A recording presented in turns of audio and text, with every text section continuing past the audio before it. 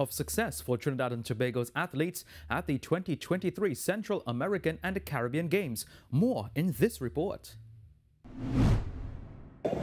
Swimmers Dylan Carter, Zarek Wilson and Nikolai Blackman all advanced to the medal races from their respective heats today.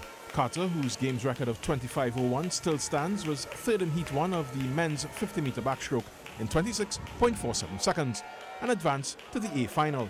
Carter is after a hat-trick of goals, having already bagged the top of the podium in the men's 100 free and 50-meter butterfly.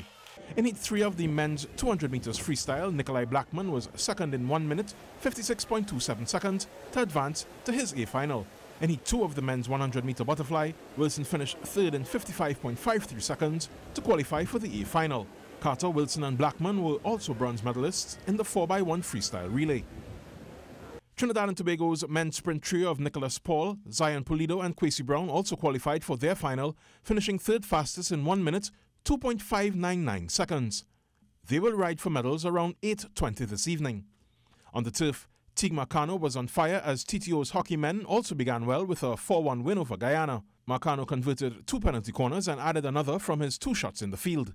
Jovan Wren got TNT's fourth. TTO hockey next faces Mexico in their second match. It'll be a sterner test in prelim Group A, match 4, tomorrow. Last evening, gymnast Annalise Newman-Achi finished a credible fourth in the uneven bar final with a score of 12.200.